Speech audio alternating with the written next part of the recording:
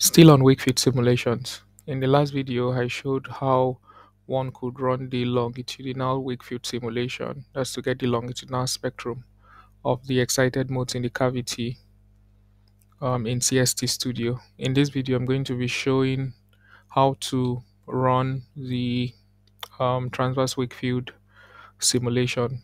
So, if you haven't seen the previous video, I suggest you go and do it because I kind of brush over the key concepts here and go over these equations, not really in details, but yeah, I think I hope sufficient enough to have an idea.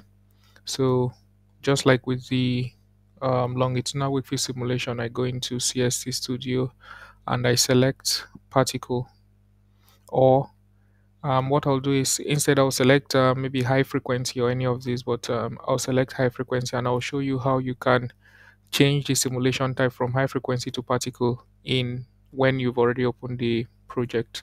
So I'll choose high frequency, and currently you can see if I should click this, then you have your time domain solver, frequency domain solver, eigenmode solver, integral solver, and all of the other options. But then you do not have your Wakefield solver. First of all, let me change so I don't forget. Change to working megahertz. Okay, so we are set now. And now to change the simulation type, we go to problem type, and then from here you could see high frequency optical. So the same options as you had. Let's see, the same options as you had here. So you could also change it inside of once you've already opened the project. So you just go to problem type and you click on this, and then you go to particle, and then you can change to Wakefield or particle in cell or tracking. So we want the Wakefield solver, so it changes to Wakefield, and then the other options automatically show up. So that's one way. Now, since I've already modeled the Tesla cavity, although 5 cell Tesla cavity, I'll just go ahead and import it. I think I could also import from my previous projects. So I have a lot of projects here. I think this should be it, or this. I think this should be the correct one, if I'm not mistaken. Or I could just import from the previous tutorial, the previous video. I could also import from Wakefield simulation project. So I could import this 3D model missing. Okay, I think there's a problem with that. So I might just get the whole cavity and hope it's the correct geometry. Okay, so yes, we have our model, and I could go ahead and turn off the working plane. It's kind of annoying sometimes.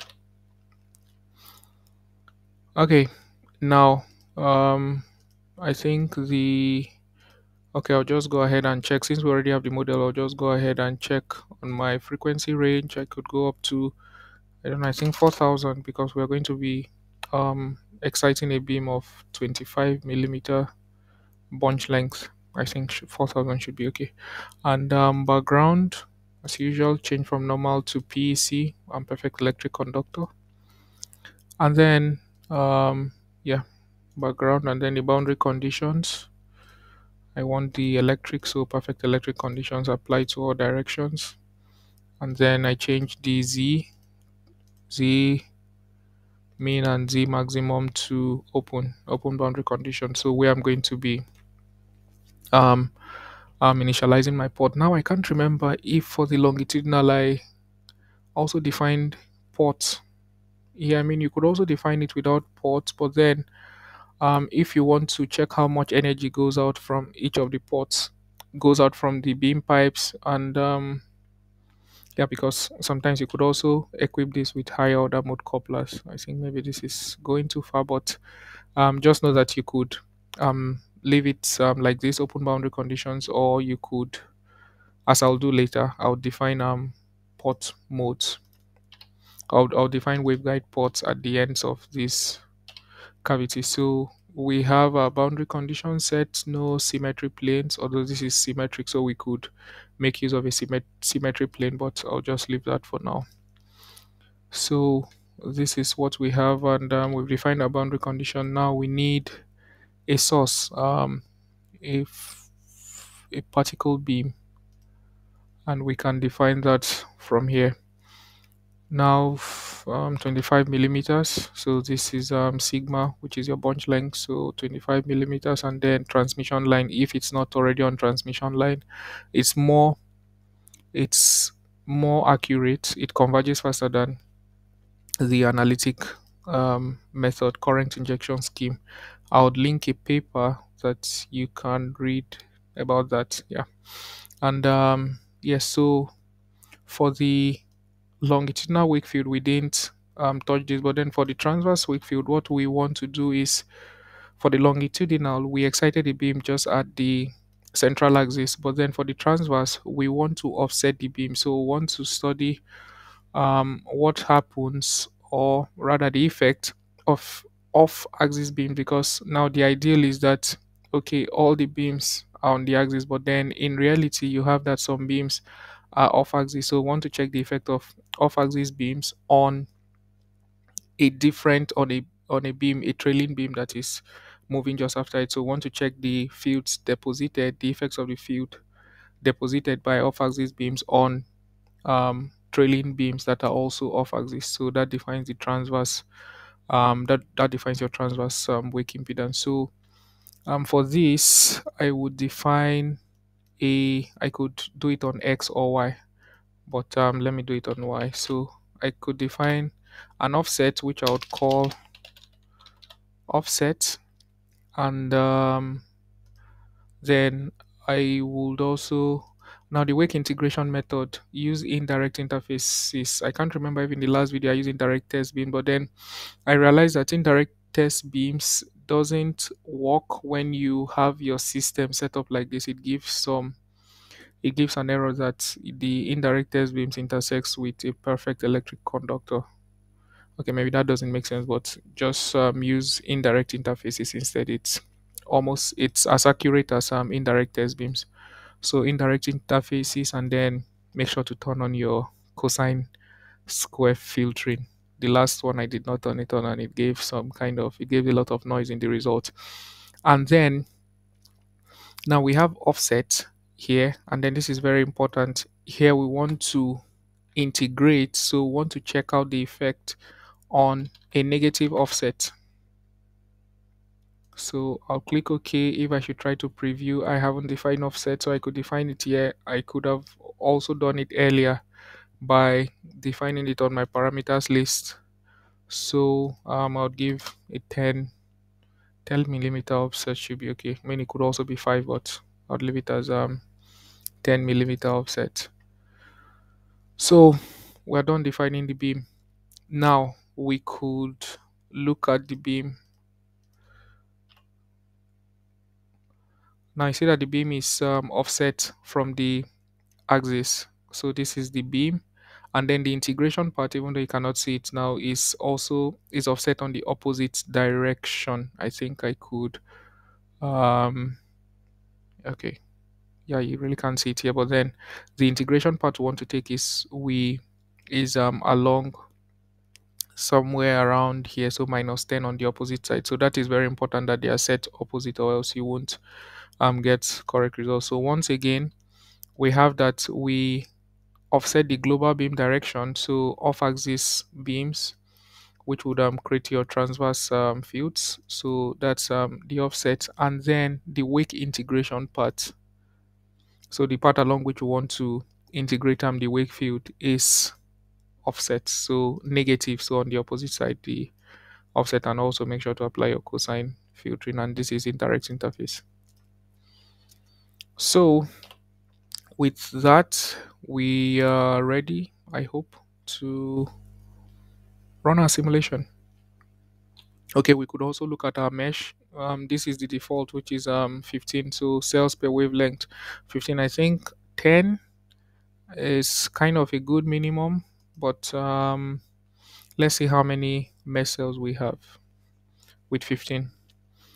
Okay, we have about 2.6 million. Okay, I think that's okay. And okay, so if you also notice, our mesh is hexahedral. So for your Wakefield simulation, I don't know if I mentioned this in the last video, but for your Wakefield simulation, you only have the option of hexahedral meshes. You can't use your tetrahedral meshes. So um, and you could also read up on this on the CST help page. They list the different solvers and the meshes that are possible with them. And for Wakefield, it doesn't support tetrahedral mesh. So I think with that, we should be ready. Hopefully, I haven't forgotten anything. And now the simulated wake length. To get a good resolution, I think I could. I'll just use 50,000 so that it doesn't take too much time. So 50,000 just means 50 meters of wake length. So I could start this. Yeah, hopefully I didn't miss anything. And I'll pause the video. And when the simulation is done out, I would come back to it. Okay, the simulation is done and good enough. I did not mess anything up. And yeah, so just looking at the message to see if there are any errors. This software is licensed. Okay, no errors. And transmission, okay. Successfully finished. Okay. And yes. So I think this is okay. Yes. So I think this should be closed. Yes. But how come? I think I could close it. Yes. So yeah, once you're done with the simulation, you should have 1D results. I don't know why but it's okay. So you should have your 1D results, and in your 1D results, you can see energy, the particle beams, and you see the wake impedance and the wake potential. So we could look at this, but then it doesn't really mean anything, except you can understand this in time domain. But what we're interested in is the Wakefield impedance. And since we excited the beam, we offset the beam on the Y axis, which we see here. We go to look at the Wakefield impedance, the Y impedance, and this gives you the transverse impedance spectrum. So I could log this and then maybe zoom to see the transverse impedance spectrum. And yeah, that's it for this cavity. I think what I could also do is I could also show the okay. Yeah, I had to pause that because I had to make sure that because I run exactly the same simulation with a different software, a 2D software, and I had to check if I still had the file. So I could also show the Wakefield the transverse Wakefield impedance using a different software, just kind of as a confirmation. So maybe I should open that. Oof, lots of yes. Although you won't. So this is with a different software, and this is the wake potential. So if I should go to the Y wake potentials, and you look at this, is kind of similar. But then what we're interested in is the wake impedance. So the Y wake impedance, and then yeah, this is it. Around almost 2 gigahertz, because this is in gigahertz. So around 2 gigahertz, you see this kind of profile. This is the smallest, and then the highest impedance, and just like that, the same profile. So with two different softwares. So yeah, that's it for the transverse wake impedance simulation. And yeah, am I missing anything? You can go ahead and save your file. Is there anything I'm missing? Yeah, nothing. Yeah, that's it for this video. Okay, in the next video, I'll just show briefly where you can get your loss and kick factors from after you run this simulation. So till then, bye.